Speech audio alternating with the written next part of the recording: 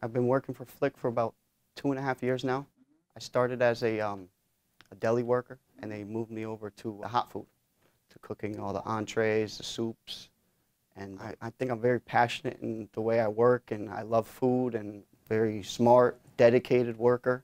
I think they saw in me was a great potential. Yeah, so I was probably there for about a year, and my district manager, Paula McCann, came to me and just with this opportunity, she said, what do you think about becoming a manager within Flik? And they have this great MIT program that gives you a nice little foundation and give you some tools to become a great, successful manager.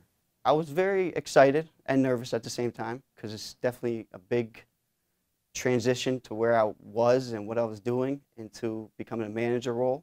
And yeah, I went to Charlotte. It was an unbelievable experience. We did some very, very cool things like team bonding.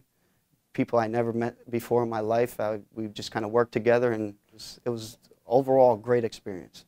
Everybody has a different personality. You're working probably with, if you have 15 employees, there's 15 different personalities, and you got to deal with it. You're not just a manager, you're a social worker, you're a therapist, you're a little bit of everything going into that, being a manager, because everybody comes to you with their problems. And going through the MIT program, I learned that you got to be positive in what you do, and always smile, always never be down on anybody. You always got to pick up your team and just treat everybody fairly, too.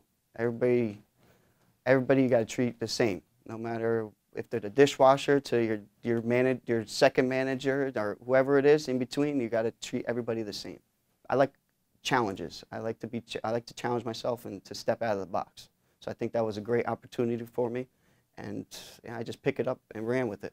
And the MIT program, it gives you so many tools. It just gave me a nice foundation of how to succeed in becoming a manager.